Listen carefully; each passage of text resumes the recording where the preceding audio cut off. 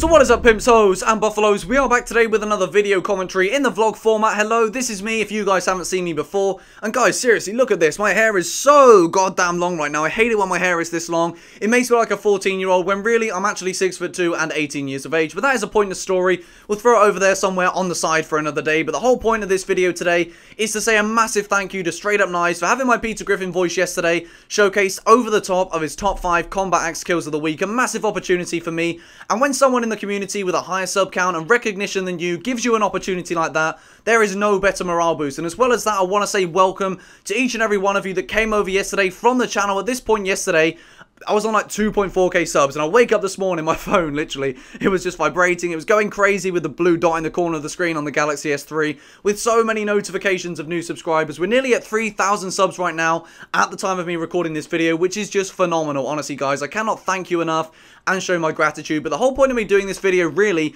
is to actually just clarify something and clear something up from that video yesterday, because when I look back at it, it really wasn't as good of an impression as I like to produce as Peter Griffin. And looking through the comments, there was so much hate and slating me as a person and my impression that it was just a little bit annoying to see, because I realized within myself that it probably wasn't as good as I could have possibly produced. And when you get given an opportunity like that, you want to pull the best you possibly can out of the bag. And when I first listened to it, I thought it was alright. But then looking back at it again and comparing it to my previous Peter Griffin videos, like when I did it on the PTFO live roundtable and had the likes of Chaos Silencer, Burnsy, Lefty, all of these guys just saying how good it is. And then in my previous chat roulette videos, everyone's loving the impression. And then I look back at that one yesterday and think, you know what? That really isn't up to the standards of Peter Griffin that I've liked to set myself in the past.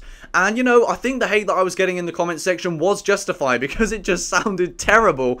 And, you know, the fact that 600 of you have decided to still come over from that video, despite the commentary being way off key and way subpar, I just honestly cannot thank you guys enough for that. And I will leave a link in the comment section. The comment section in the description below. Honestly, I can't even think right now. My head's just spinning round because all this hair on the top of my head, that's why. Then I will leave links in the description so that you guys can go and see all of the previous Peter Griffin videos, so that maybe you can see something a little bit clearer and more accurate than the one you saw last night. But anyway, guys, I'm going to have to stop talking right now because I'm actually so excited for 3k subs, and I'm going to have to sit there on my computer just going refresh, refresh, refresh, waiting for it to happen. But anyway, guys, thank you for watching, and I will speak to you very soon. Peace.